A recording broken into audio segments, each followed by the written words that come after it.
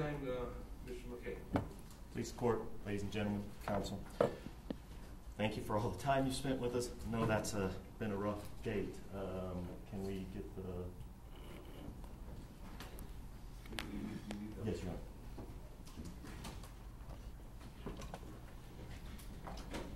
Let me ask, are your screens on over there? Yes. Okay. On October 21st, after midnight, 2007, the defendant turned his phone off. Turned his phone off so he could drive down to Los Lunas to where his wife was. Drove down, parked his car, got out of the car, looked in the window because he wanted to make sure things were dark and she was not active and up and around. The little light from the TV is on. She's laying in bed. She's been calling nonstop. I mean, you see the phone records. Call. She knows he's having another affair. Calling nonstop. So he comes in the door with his key. No need to break in. Walks in with his gun in his uniform, like he does every time he comes home after work. Walks into the house, walks through, and Tera Chavez is laying in bed, probably asleep. You heard Dr. Berman. Up for 36 hours straight or so with the Benadryl in the system, she would have been very sleepy. But even if she's not totally asleep, I've seen the photos, she's laying there. He's not come home to talk about divorce like she's asked. Finally shows up at the very end. Even if she's awake. Great, nice to see you. I'm tired. But look at the remote. Look how things are set up. Fell asleep watching TV. And then he walks in, but even if she is awake, walks in, takes the gun out, as if to place it down. Walks up and shoves the gun into the back of her mouth and pulls the trigger. She's sick. She's taking cold medicine. Is it a surprise that her mouth is open? No, my wife gets on to me for snoring when I have a cold. Slams that gun in and pulls the trigger, instantly killing Tera Chavez. And then he pulls the gun out and he turns it over and he lays it down. And as he does so, he puts hand on the magazine release. In a hopped up adrenaline state, he grabs the phone that's laying by her because she's been using it nonstop and does a quick text, "I'm so sad." And then he hops in the shower because he just shot a gun. Somebody might have heard. Well, what's a good excuse for not calling, not reporting? I was in the shower, I didn't hear anything. Then he gets out of the shower, nothing there. It's on those shorts, lays the damp towel over the back of the arm or the love seat, and goes back and picks up the phone and sends a text. "I'm so sad, I'm afraid I'm going to hurt myself." And then it's important that that be found. Not only does he do that, but he deletes the other texts in that phone. Because as you see in the admission, there are no other texts, although she sent them by his own statement. She sent multiple texts. There's only those two in her phone. And he walks over and plugs the phone in because it needs to be charged and on when the cops get there. Because you know what? You heard even from him. He doesn't know she's called in sick. When she doesn't show up to work the next day, people are going to start looking for her. And he gets back in the uniform, takes off back to Deborah, where he can spend all day with her and have nothing to do with it. Or we can take the whole suicide thing. So that she is so depressed that he hasn't come home again, that now, after years, it's done. I'm going to kill myself. And she goes And she's clearly laying on bed watching TV. So she gets up. Maybe she takes the phone at that point and plugs it in as she gets up to go get the gun. If it's there, it's in the cabinet. So she gets up on the armoire. She gets up and go get the gun. Plugs the phone in, comes back to the bed, lays down, and then instead of this, she takes it like this, or more likely, if it's truly upside down, and she shoves it all the way in the back of her mouth. Or, and look at it. I'm going to get the real gun, but I'm not putting the real one in my mouth.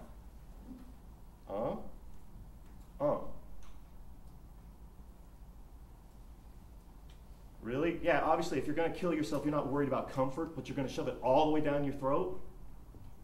That's what Dr. Berman, it's all the way in the back. Excuse me, Dr. Wetley. Can't keep the doctor straight either. All the way into the back. What's more consistent if it's going all the way in the back? You doing it yourself or someone else doing it? Oh, but there's no injury to the mouth. Talk about that. But look at this gun. Look at it. Well, look at this thing.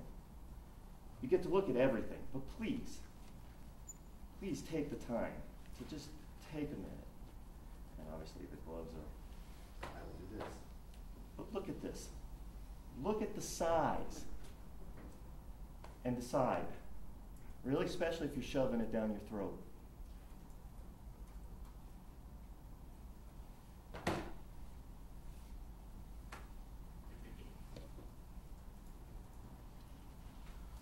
But you know what? The defendant, he's counting on things. The thin blue line. Nobody's ever said in this case that any cop came and intentionally covered up for him.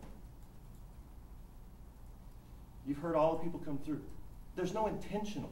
But what you have is a fellow brother officer. You have the closing of ranks, like you do with the church, like you do with the military. It's one of your own, and he's telling you it's suicide. And you're feeling awful. And there's nothing when you first walk in that door that says differently. And he's got this down. And oh my God, how can this happen? The officers rally around one of their own. Not to intentionally cover up for him, to intentionally help him out, but on human nature. As Rosa Perea says, called by the feds, hey, we're sitting in the same car, but what he's doing is none of my business. Tera Chavez, among other officers, talk about when an officer tells you, you believe him. That's what he's counting on. He knows, growing up in a law enforcement family, being a cop for around 3 years, he knows they're going to be predisposed to accept one of their own. And credibility is what you look at with every witness. But credibility was also looked at by the officers at the time. And he expects them to believe him. He knows that the emotions are running high and that they will help to cloud the case, cloud the issues. His kids are victims. Absolutely, they're victims. Their mother is dead. He's not. But he uses it. Oh my gosh, let's talk about my kids and how I had to tell them. It's awful. That's what you concentrate on. Oh my God. And you stop looking. Ladies and gentlemen, you don't get to stop looking. You, and this is the most important thing in any case, get to use your common sense. You get to go through everything. You get to sit and listen to everybody and sort out what makes sense. Because the defendant wants the suicide to be no investigation. He knows that's how it plays out as a cop. He tells you he's gone to suicide scenes and he didn't give an F. Turns out, scenes closed that night. Sheets, bad bedding, the mattress cut out, all destroyed. Because, oh, it's a suicide. He tells Joseph Cordova, this will all be over in a week. No more tears for your daughter. All over in a week. You know what? He thinks he's committed to perfect murder.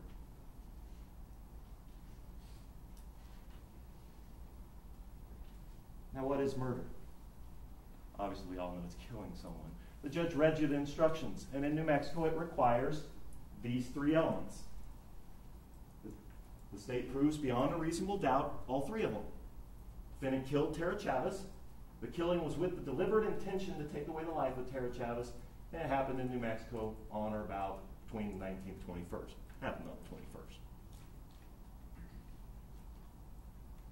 And as we walk through this, the state's going to prove each and every one of those.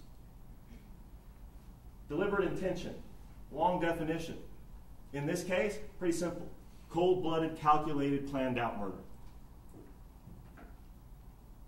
Not some heat of passion, not a struggle, not an argument, fight. Long time coming. And if you got the murder, you got tampering with evidence because the gun's laid there to make it look like a suicide.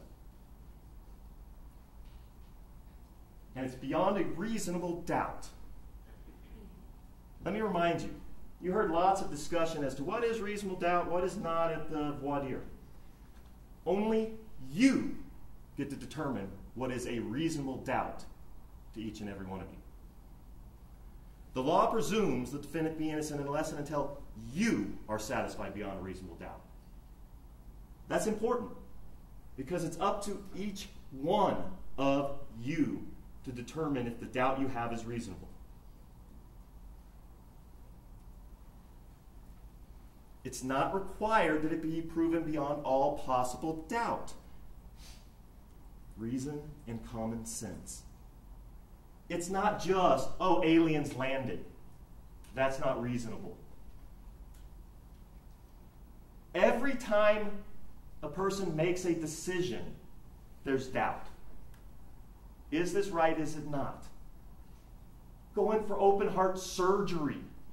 Doctor tells you got to do it. Your chest is going to have to be cracked open. You go, no way. And then you're provided evidence, like a trial. Doctor walks you through. These are the tests. This is what I'm doing. Okay, doc, that's nice. I need more. So you go to another doctor. You get more tests. That information gets provided to you. And then you make a decision. And as you go to lay on that operating room table, you got lots and lots of doubt. They're going to crack my ribs open. But you made a decision, if you lay on that table, that the doubt you had was no longer reasonable. Because the evidence overcame it.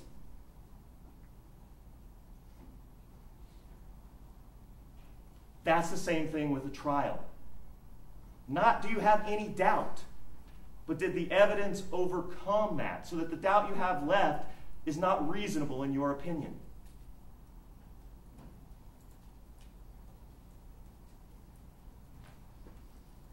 That 911 call.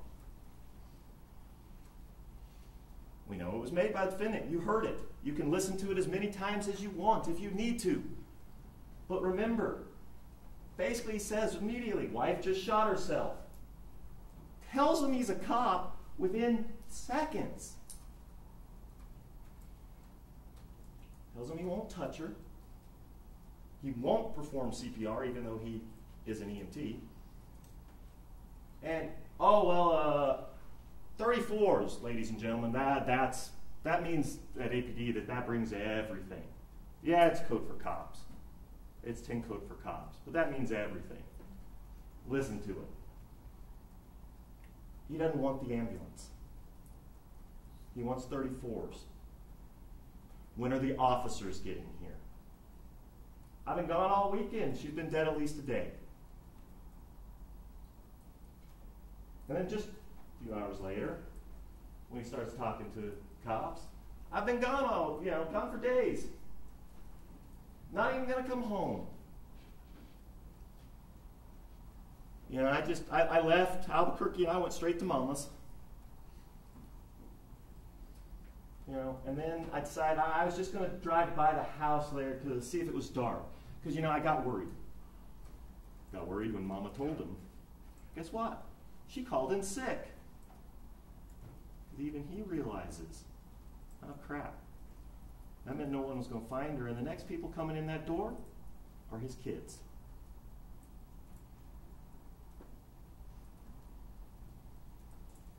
And he left that gun for protection because of that truck theft. And that's why. He makes it clear. He left it there because of that truck theft. And over again, he doesn't use words like alibi and those things, but listen to that. He's telling them how this has to be a suicide. It couldn't be anything else. Left his gun. Says he showed her how to use it. Just start blasting. And remember that when he's talking about stuff, he's telling you again that when he got there, there's no lights. He couldn't see. It was just that little TV. He testified a couple days ago. Just a few seconds I came in, I turned on the light. He didn't say anything about that when he's talking to him. I got worried. I came in and there was black. I turned on the light because, oh my God. No, it was really dark. I couldn't really see. Claims to have touched nothing. Even when he testifies, I don't remember, but you hear him say, oh no, I think I shook the blankets. Did he really shake the blankets? He didn't. That remote's just sitting there. Right by her hand where it's fallen. Where, we've got these fingers, and that's consistent with shooting the gun, says Whetley, or is it more consistent with falling asleep watching TV?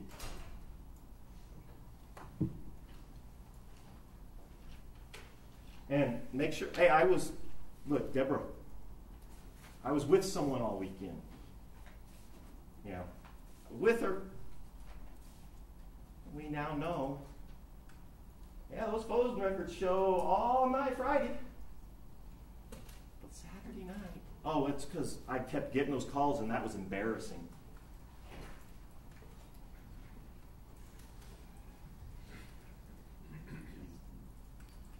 Always gets calls. But it's off. And it's not just off for a few hours. It's off for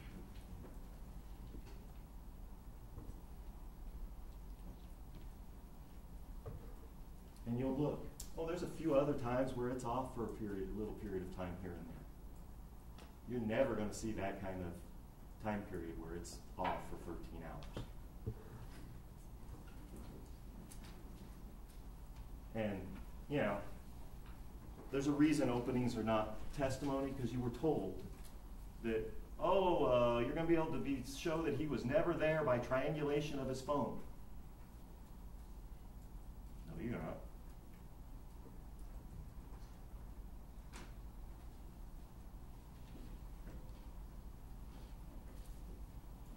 You heard the defendant testify under oath in his deposition, which he tells you here, he hadn't prepped for it all, even though it was a wrongful death case where he was the defendant and he had two attorneys there.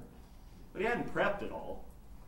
But he also tells you in that one that he had opened a private account just a few months before Tera's death. And that Glock, it was kept in that green armoire. And you know what? I threw that armoire in the dump. Now, comes in here and he tells you, it was only after offering it to the court of this.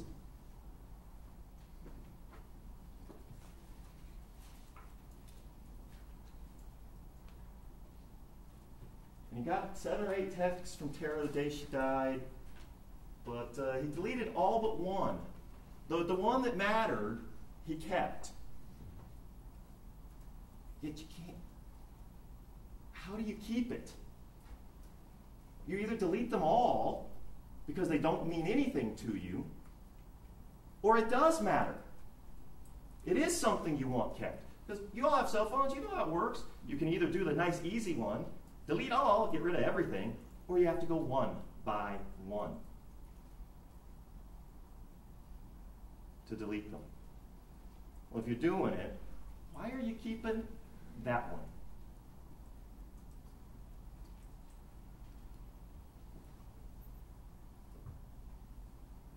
In his deposition, he tells you, oh, he purchased that ring by end of 2007, and that he and Heather were intimate by the end of November, and married soon after her divorce to Steve Hindy. See that picture in the phone? All of them are animated. It's December 31st, or excuse me, December 23rd, 2007.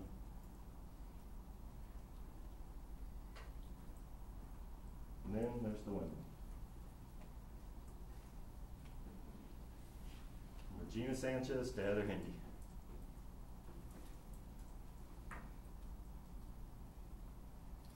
Gina Sanchez. Back in October 2006, then it moves in with her. Another break with Tera, moves in. Tera, you heard her testify, Tera learned of that one and called her. Not very happy. Defendant was present. Shortly after that, he's out of that house. But he's still wanting to have sexual relations with her as late as November 21st. And the reason she remembers that date is because that's when she tells him, no, it's done. I've got another date. I've got another man I'm going out with. We are done. And then November 27th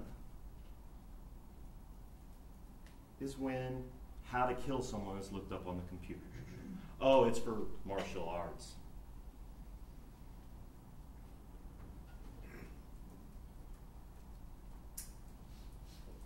Rose Slama.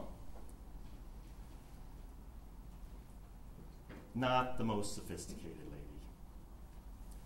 Yet, she supposedly tells you everything you hear from her, or changes at that civil deposition with no cops present, as opposed to because now she's under oath, because, oh, she's got charges pending and she thought that was going to help her.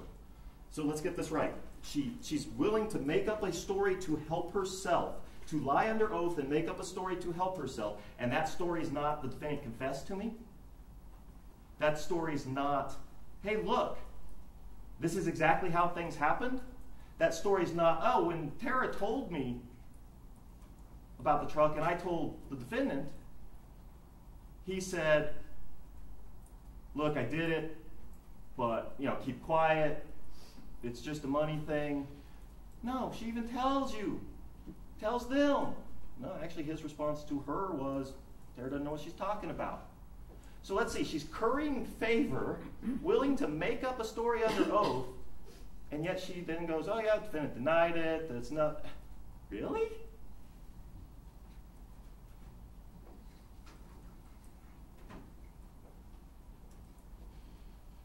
Well, she does tell them and tell you under oath that Tera told her that the truck was not really stolen. She was going to report it. And then she being Rose, went to the defendant and told him. Once again, and in this case, if she's making it up, doesn't tell him both parts of that. And that was clear. She tells him, hey, Tera's talking about that your truck wasn't really stolen.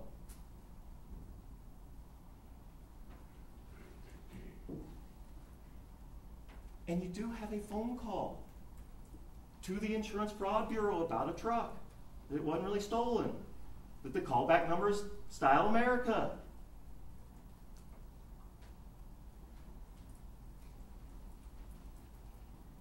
And she also tells him about the fact that the defendant was in the shower when the shot came off. And that makes a lot of sense when you think about the evidence at the scene. He wasn't in the shower when the shot went off, but he did take a shower after shooting his wife. And left that damp towel on the back of the love seat.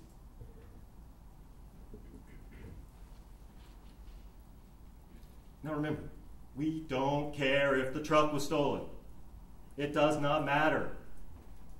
This is not a trial about a stolen truck. That's why you've got the instruction that says, hey, you're not to concern yourselves. It's not for the truth that the truck really was stolen. Don't care.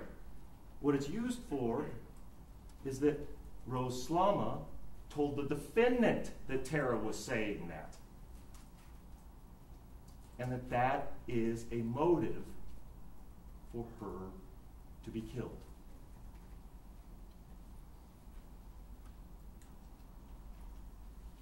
Deborah Romero. Defendant with her all weekend, other than when at work.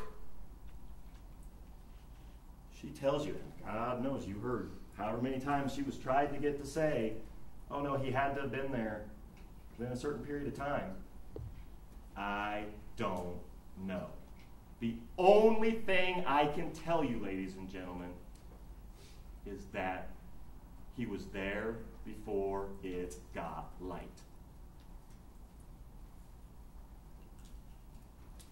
And you know what? That makes sense. Because she also tells you, as opposed to what the defendant told you, that that's the first time he'd slept over was that weekend. What makes sense? Yeah, you are going to be more likely to wake up if you're just expecting someone for sexual relations. They're stopping by. You're making sure you're going to have contact that night because they're going to leave. But if they're staying the night, especially the second of the two nights, where the first night they've stayed, they're there when you wake up, you spend time together in the morning. The next night, you heard her, she goes to bed early. Well, it makes sense. She goes to sleep. And then you wake up. We've all done that. I don't know what time it is. You look at the clock. Oh, dang, it's 4 a.m. And that's why she told you over and over and over again, I cannot tell you when he got there.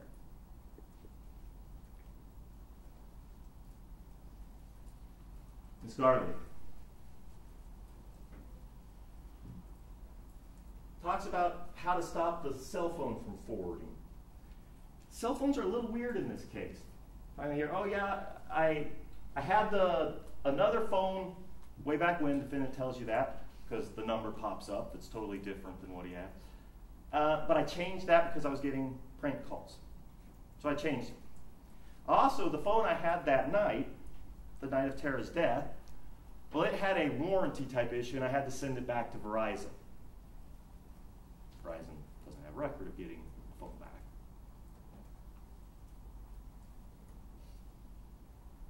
But even more so, you've got them hooking up for a sexual relationship just weeks after Tera's death.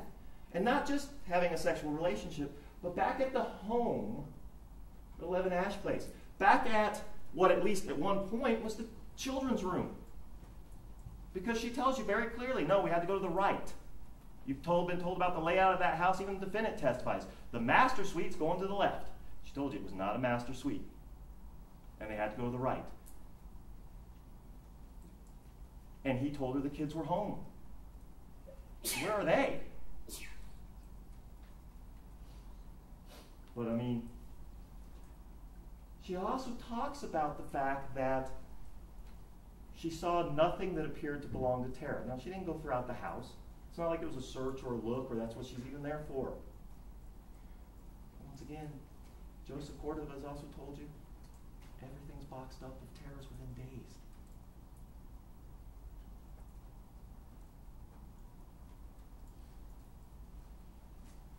And then there's Heather Hindi. November 14th, 2007, she sends that, Detective Chavez with homicide text. She tells you it's talking about marriage. 24 days after Tera is killed. And supposedly, within they met just a couple of weeks before that. So in maybe 6 weeks, she's still married and they're talking marriage with no contact prior to that, except a phone call back in May.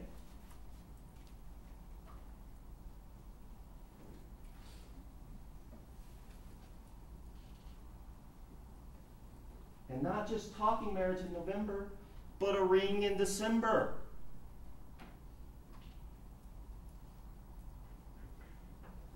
And, but the defendant, I'm heartbroken about all this, from the beginning. Here's just one day in these phone records from afternoon until nighttime.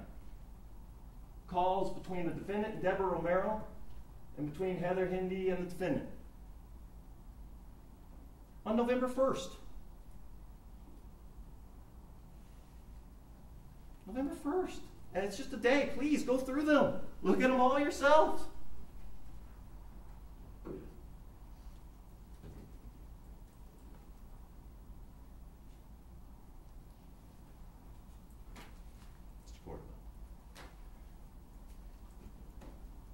Obviously, he doesn't like the defendant.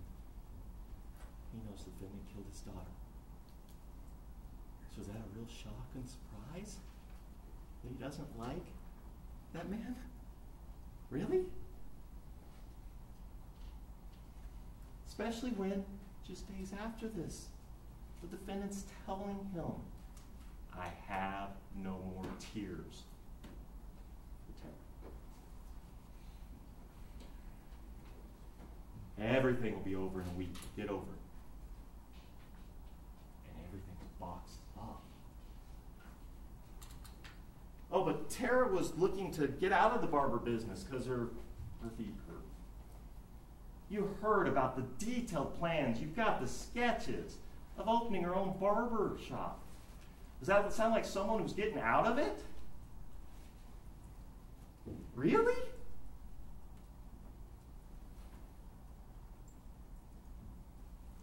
Okay.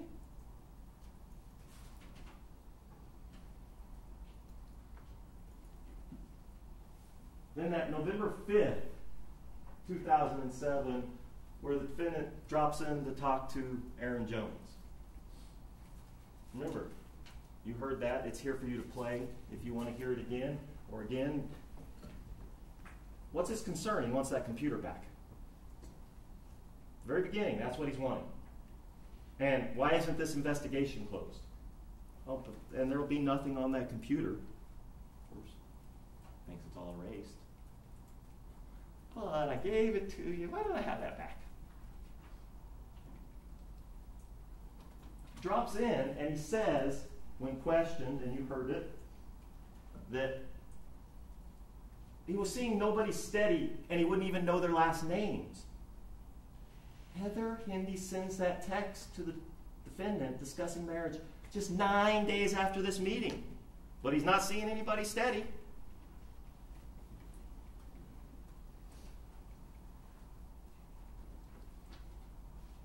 And then you've got the computer.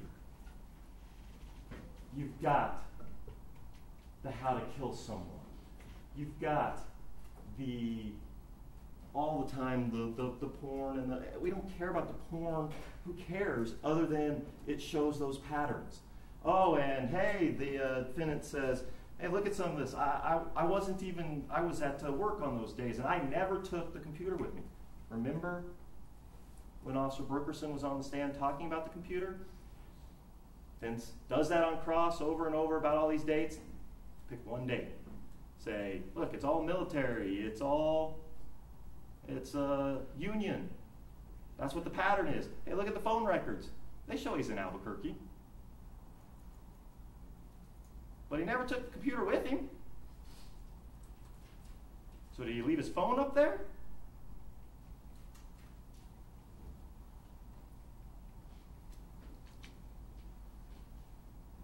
thousands of files on that computer have been deleted between October 14th and 15th.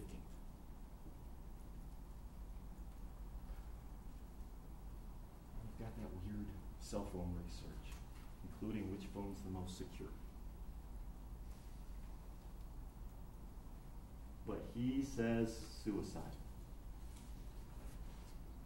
Suicide. That text at 1:29, I'm afraid I'm going to hurt myself. I'm so upset, sad, and hurt. That's why it has to be a suicide. A bunch of other texts he might have gotten, but they got erased. Okay. Lots of phone messages. Just erased them. And you know what? She's made these threats before. By God, that's why it's suicide. She made these before. But even he has to say, yeah, but there's never been any prior attempts. Nothing serious. And even with all this, I left that gun there for her protection.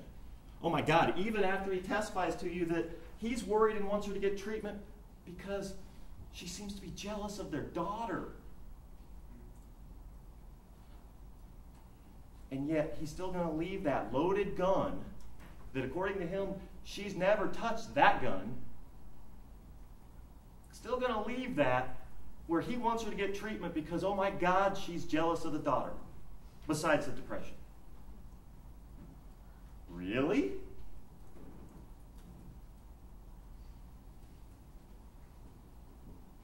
And man, it takes balls to suit yourself. And she didn't have it in her. But man, this was suicide.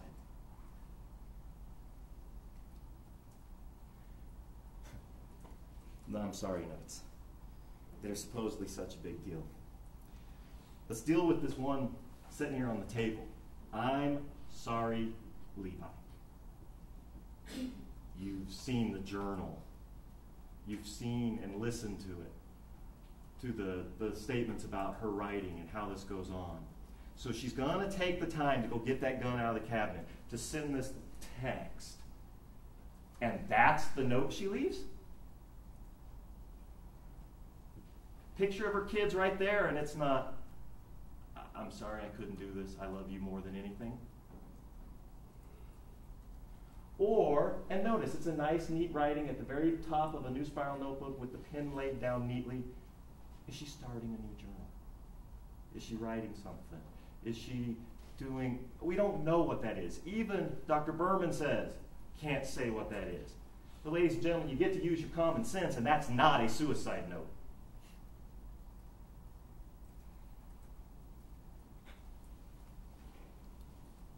And then there's the one in the trash that keeps getting made a big deal of. So she's going to kill herself.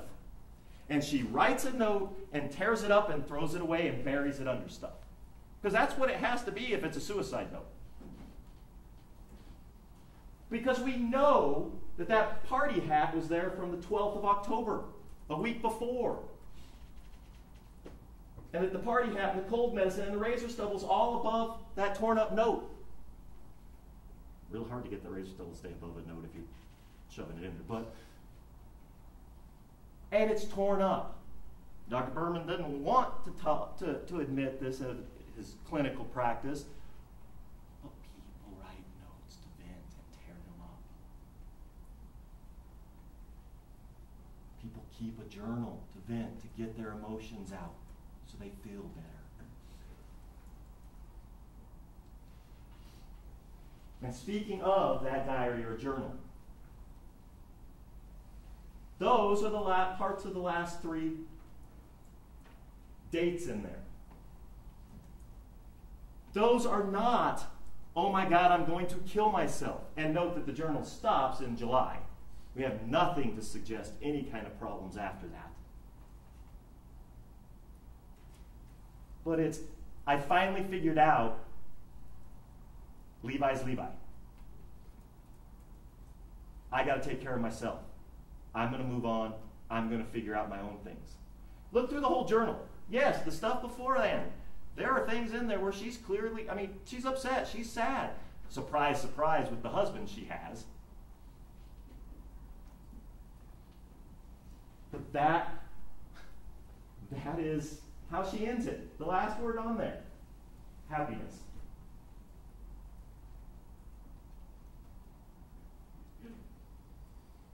Now then, even McCann comes in and tells you for the defense that, hey, when you're looking to see whether it's a staged crime scene as opposed to actual suicide, you look for the inconsistencies. You look at the fact that Tera's cell phone is plugged in across the room with missing messages and not next to her. Oh, it's plugged in because, you know, that little table right there, it's got too many things to plug it in there. Really? It's not so much that it's not plugged in next to the bed, it's that it's plugged in at all. Oh, but that was feminine touch.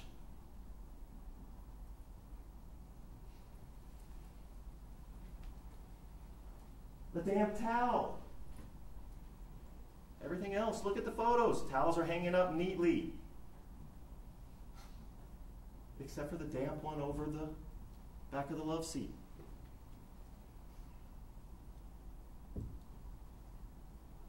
Men's shorts on the floor. Levi's been gone since Wednesday. Hell, it comes in here and he tells you basically he's been gone for good that month.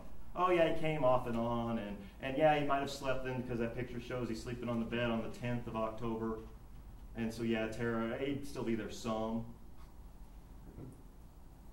The rest of the house, yeah, there's some, but really, look at just the room. There's nothing else, just laying on the floor. Well, telephone, but that's left from the phone call to 911. You got these shorts.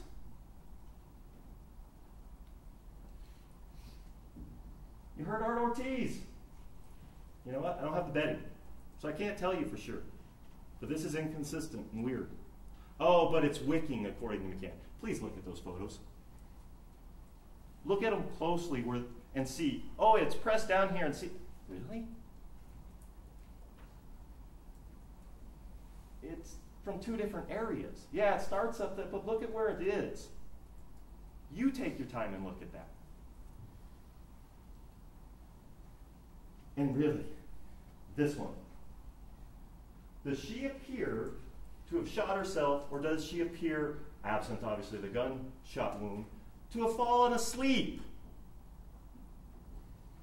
watching TV? We all have spouses or significant others or have had. You spend a lot of time with them. You know their patterns. My wife falls asleep with a book quite often. It's laying there on her. So when you walk up and you look through the window and you see the little TV on, late at night, what are you expecting? Because the remote is sitting right there. Just right there. Her feet crossed and relaxed. Defendant tells you, oh, her feet crossed when she sleeps. That's the only symptom she has.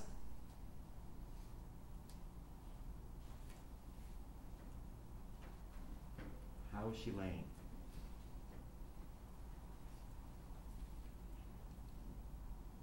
And then, probably the ultimate inconsistency in all of this, if she's killing herself because the defendant doesn't come home, the next people coming home are them.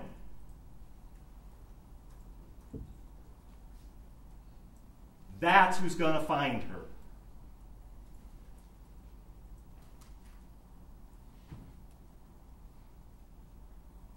Does that make any sense?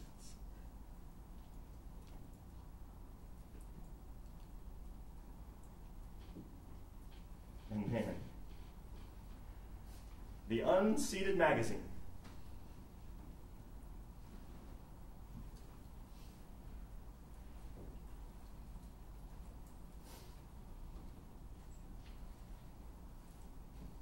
No photo tells you yes or no. You heard Mark Radosevich not trying to BS you. The photos, because we don't have a true 90-degree angle, cannot say yes or no. Oh, the fence shows the one from this way. Yeah, that's going to tell me a lot. But supposedly that one tells you it's seated.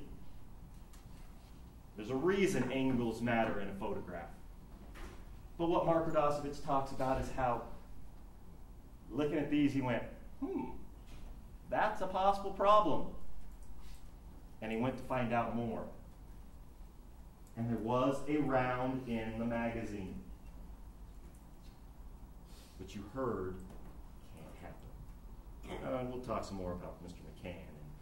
But the evidence is that Glock does not chamber a round when the magazine is unseated.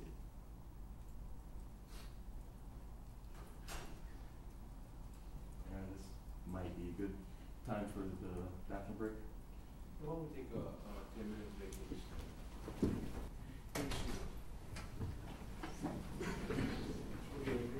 Thank you. Now then, the experts in this case. It doesn't matter how many, who, what, those, you make a decision. What I want to point out, though, is that every expert that came, it's too small, you're not going to read it all, but every single person who came for the state was coming for just their specific area of expertise. They weren't trying to be everywhere. Contrast that with defense experts.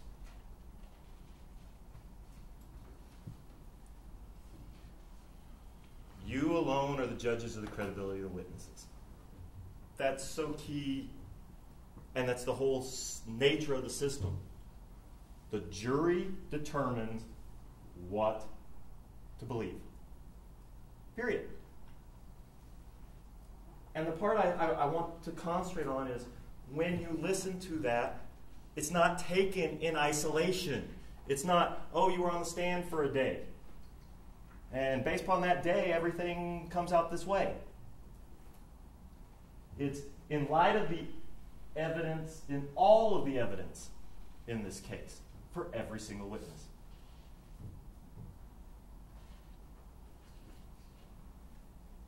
Mark Radosevich. About as straightforward as you can get. Here's what I know. Here's how it works. This gun, this one right here,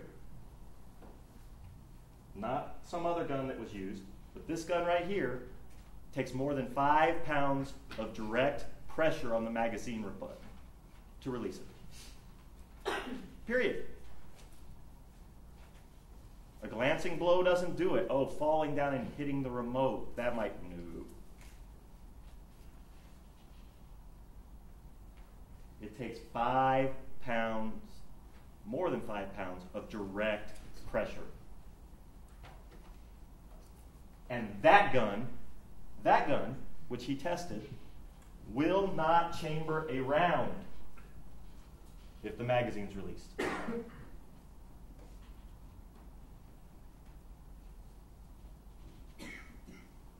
And, oh, well, the only person who could release that or says that magazine was released was Aaron Jones. Well, think about how the testimony came out. Who actually had the concerns about the magazine release? It wasn't Aaron Jones. It meant nothing to him. He wasn't a gun expert. It was icky. I had to pull it out. That's what he was concentrating on. It meant something to that man. And it began to mean something to that man before he ever knew anything, when he's starting to look at the photos. This could be a problem. But I don't have a 90-degree photo. I can't say based upon the photo it is. So, hey, Aaron, who removed that magazine release? Well, who removed the magazine? I did. Yeah, how'd you do it? Actually, it's kind of icky. I had to just pull it out. But you didn't have to use the magazine release button? It's not like Aaron called him up and said, hey, guess what? That magazine, I got your report. I know you didn't mention anything, but hey, did you know that the magazine was released? It was the other way around.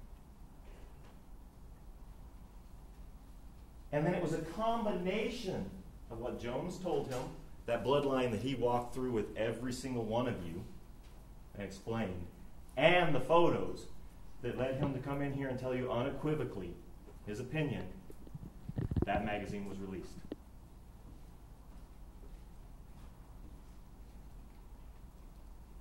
But then you got Mr. McCann, who would tell you lots of things. Started talking about cadaveric spasm, but yeah, I'm not a pathologist, you need to talk to a pathologist. And then both pathologists, no.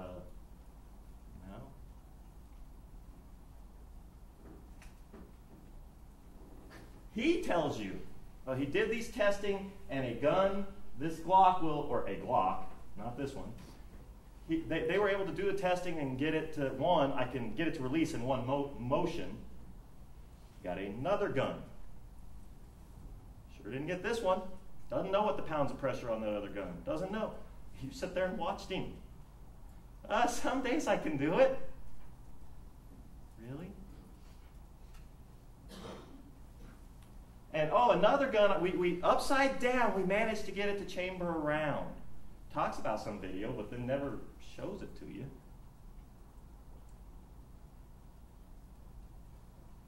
And even then, though, he talks about, yeah, but see, so we have to, another person had to hold that gun steady so I could pull the trigger. You heard all sorts of talk from Mr. Radosevich about the whole issue of a limp wrist and how that gun is designed with the recoil for a firm setting. Otherwise, it has a good probability of a malfunction, such as a jamming, not loading another round, being unable to do what it's designed to do because the energy is not transferred like it's supposed to. And then that whole feminine touch thing. Plugging in the phone was some kind of feminine touch and therefore explainable. But then, obviously, kids coming home to find you, yeah, that's a problem. He was your ultimate jack of all trades and master of none. What do you want to ask me about? I'll give you an opinion.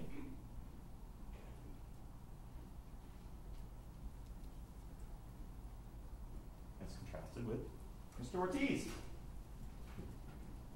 who told you many times, look, based upon this, only opinion I can give you is it could go either way. The crime scene itself, these photos, look, they don't say one way or the other. But here are some concerns. You know, I got this elliptical possible blood drop. That's concerning, but I can't even tell you it's blood because the bedding's gone. So based upon the photos, nothing at the scene rules out homicide, nor does it say the photos say it couldn't be suicide with the photos alone. But if there is a smoking gun in this case, it's the unseated magazine, because that just doesn't work.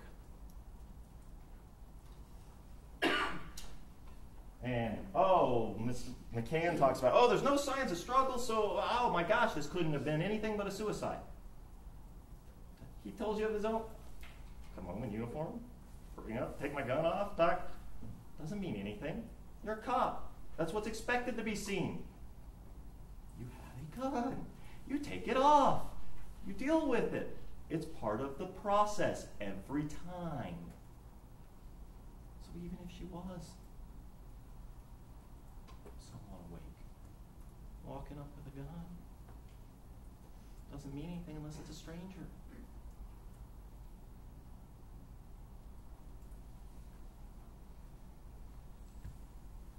Dr. McFeely, the body itself does not say suicide or homicide. Either way. Injury could go to both. And if there were any other injuries to the mouth or lips from a forced entry, they would have been obstructed from the additional wounds from the blowing up of the gases inside of the mouth. She was very clear. Yeah, there's some bruises, but I can't tell you if there was other. Oh, well, there might be something here or here. Of course, you're not going to cover up if you've got. But if your mouth's open and it's in, yeah, you could get some bruising. You could get some, but when it then blows up itself, it's covered. And that's what she says. Don't know. Maybe there's chip tooth, maybe there's not. Wouldn't have meant anything, because it could have happened either way. Talk about that recoil on the slide, and that's the funny thing. And you've got the picture of the tongue, and look at the tongue. Even Whetley talks. Look at how big that is, and then you got the sight on top of that. It's fairly sharp and rough, and so if you're doing it upside down, way back in your throat, how come the sight's not cutting your tongue?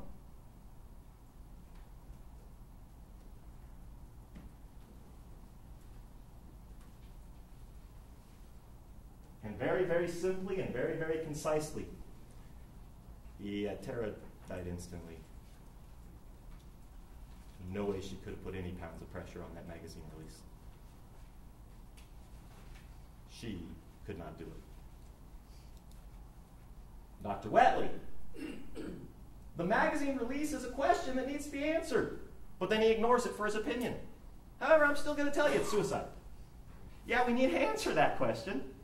And I don't know what that answer is, because you guys have heard lots of things, but it'd be a question that needs to be answered. But no, it's suicide. What? Really? That's a question that needs to be answered, but I can still come in here and give you that opinion? And then he's the one that talks about that it's got to be all the way in the back of the throat based upon the injury. Once again, that is more consistent with someone forcing it in than you doing it yourself. Really? You're going to gag on the thing? Oh my God, I'm about to shoot myself in. Or are you going to be...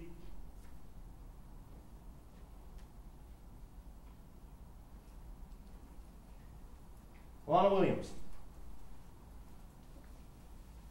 Finnan's DNA on the gun along with Tera's. However, Tera's could be from the blood. She could not tell. She attempted to avoid the blood, but she told you over and over again. Problem is, there's lots of blood. It's flaked off. The handle's going to be hard to see. I don't know.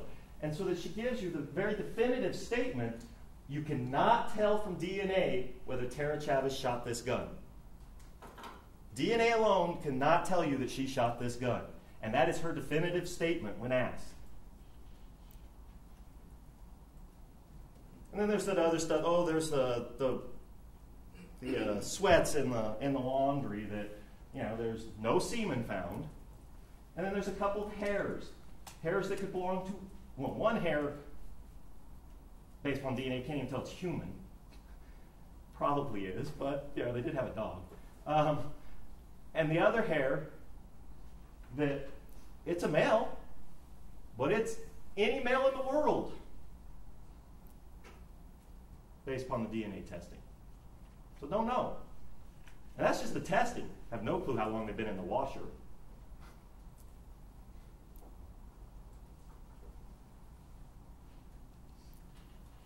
Spateman, FBI.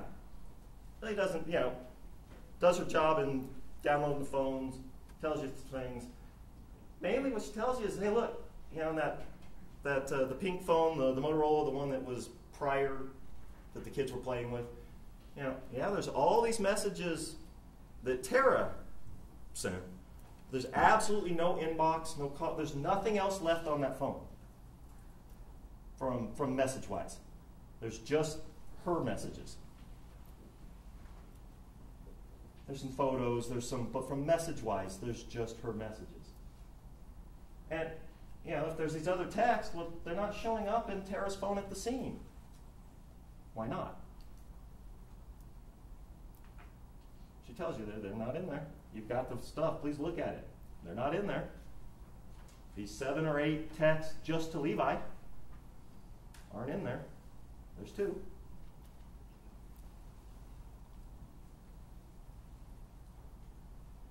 And she talks about all the videos in there, and they're just videos she watched. Some of the defendants, in early October, Tera's taking a picture of him in the shower, or a little video of him in the shower. Please, I'm sorry to interrupt your presentation. I really didn't want to do this.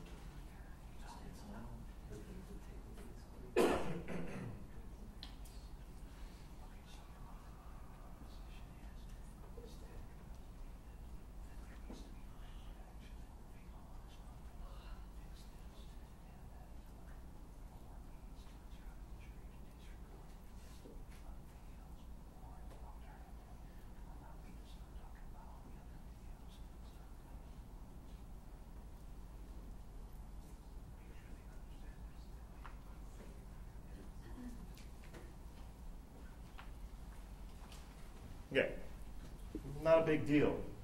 Video, October 3rd. Only reason kind of matters, the defendant tells you he's basically been out of the house for a month. You've got that video, you've got the one where he's sleeping on the bed on the 10th. Put that into effect. Shirley Garcia. She tells you she does prints. No usable prints. Can't say whether the gun was wiped or not. Elena Sanchez, ballistics. Casing at scene. It was fired from that Glock. Mr. Citizen. Defendant's phone cannot be accounted for over 13 hours on the 21st of October 2007. Period. It's asked. Nothing in these records can account for where his phone is. And even the last time it pings, that last tower, he was asked specifically by Ms. Keener. Yeah, he checked on that tower because they're all somewhat different. Could have been 3 to 5 miles away in any direction from that tower.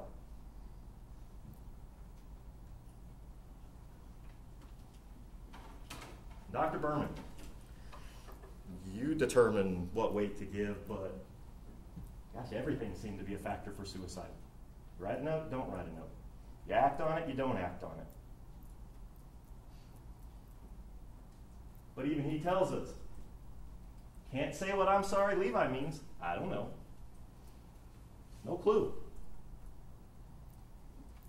And begrudgingly admits that people do write things to vent.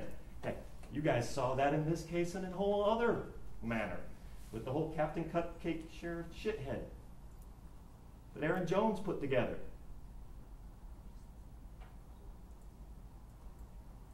It's not something that people don't do.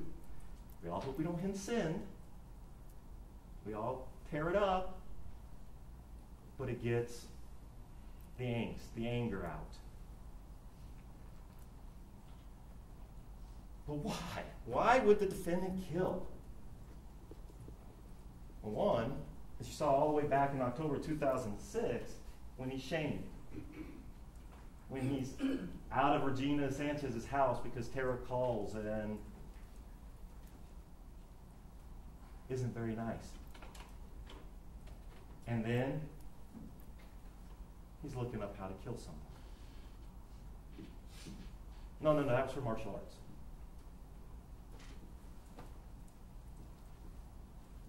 Tera's holding him back. You know, he didn't do the ball and chain, doesn't even know how. But he does know how to open a private bank account. Tells Tera things that are not very nice. Obviously, Dr. Berman talked about those as part of his decision making. And then the defendant tells you on the stand that really he'd only go back to Tera because he feels sorry for her. Oh, and sometimes I missed her. And divorce is looming.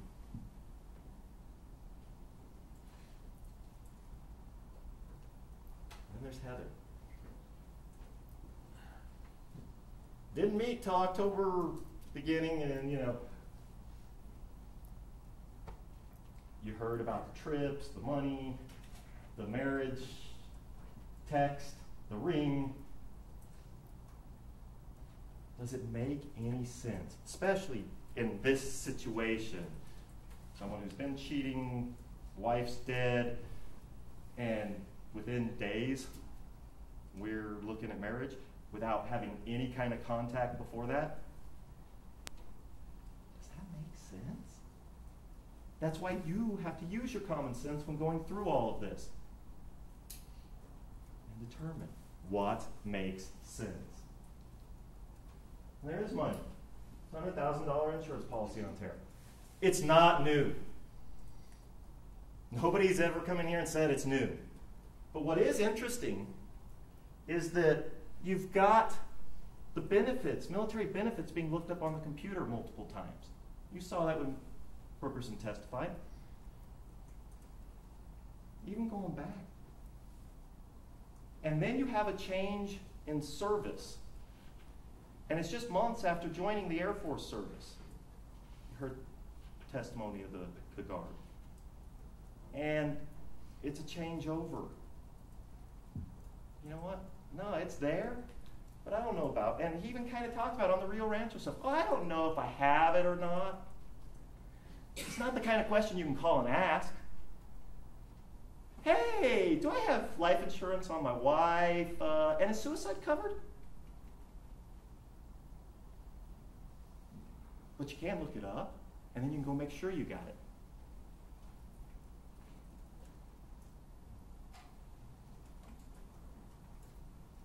And there's that Cadillac. Oh, well, he didn't have a car, but the truck's been gone for a month.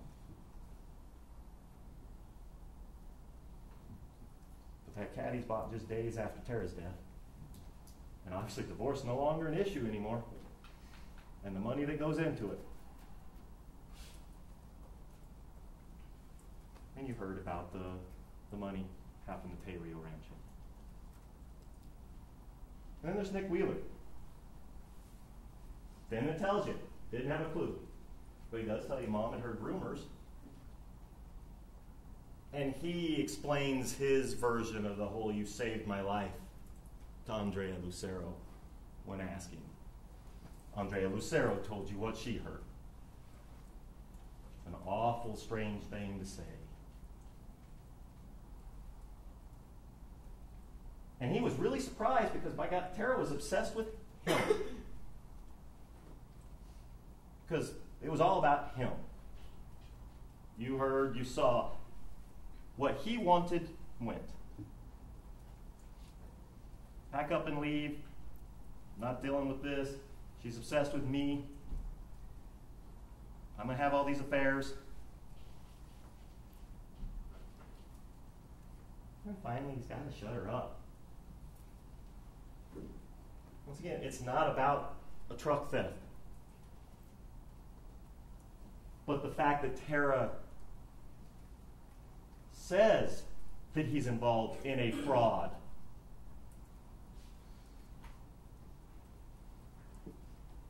And he knows that is a problem. Because if she's saying that, what happens when APD hears that he's involved in some kind of a truck fraud? Whether it's true or not doesn't matter. What? One of our officers is involved in some kind of a fraud? Okay, we got to look into that. He just transferred there. He tells you, oh, probation, that means they can get rid of you. You hear everyone else, oh, but I wasn't really on probation then. He kind of catches himself. I was, because it was a lateral, I was, they could just send me back. Mm-hmm. Credibility, you judge. And let's look at the credibility of the defendant. Let's look at what he says versus what he does. Just a few places, because we all know actions speak louder than words. Says he never took the laptop with him to work. Does admit to looking up foreign military sites, APD union information. You heard from Brookerson. We went through that date. Yeah, the phone records show that based upon these things being looked up, he'd be in Albuquerque. But he never took it with him. Can he delete? It says, I don't know how to delete temporary internet files. But he does know how to search a computer, how to find all sorts of things, all of which were deleted. Remember, Brookerson talks about all these things we're looking at were the items that were deleted. He does testify under oath in the civil case when asked if he cleared the internet history on the APD computer, not on the home computer, but asked specifically about clearing internet history. I don't remember now. I don't know. I don't even know how to do that, as he comes in here and tells you guys. I just don't remember if I did it or not.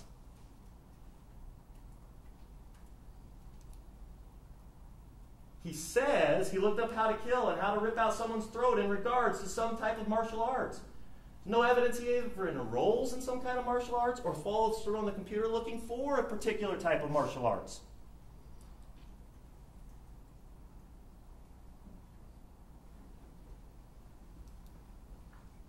And where are his phones? Oh, he tells us he had that different number because of a prank call. Doesn't know what happened to the phone. And then that phone that would have been right at this time, which we never have, oh, it had to get sent back because of some defect, even though there's no record of that. And he has an explanation for everything. Now remember, he's the only witness who saw, heard, read, and was present for every piece of evidence presented over the last 5 weeks. And now he has an explanation for every possible inconsistency. But you have to determine if what he tells you is credible. Remember, bias, interest, manner while testifying, reasonableness in light of all of the evidence. And which story do we look at? Just one piece. Testifying for his jury on 7/10/13, when I was an aviation policeman, she shot that gun.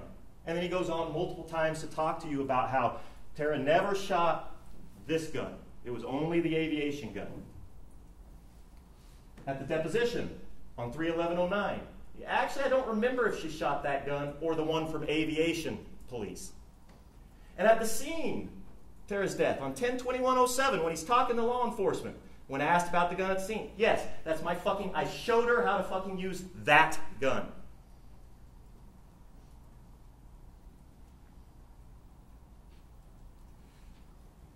But, you know, he's a changed man, ladies and gentlemen. After this, he's a changed man. You've heard about the women and when they come in and how they play out. Oh, Rose, what's going on? And hey, Tera found out about it, but I still kept having an affair with her for months. Regina Sanchez, Tera busted. You know, oh, but I didn't go back and look at the phone records. How often he's calling Deborah after the death.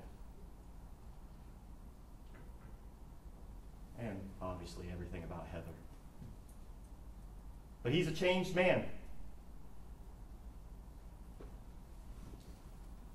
He's changed for his jury. Because this is not suicide.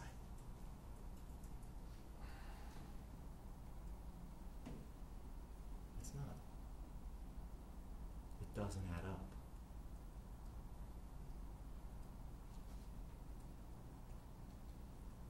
This is murder.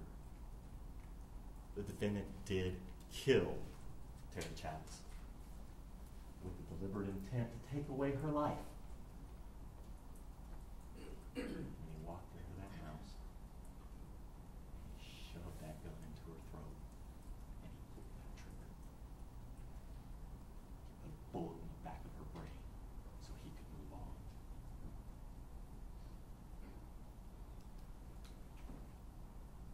Ladies and gentlemen, there is no such thing as a perfect murder.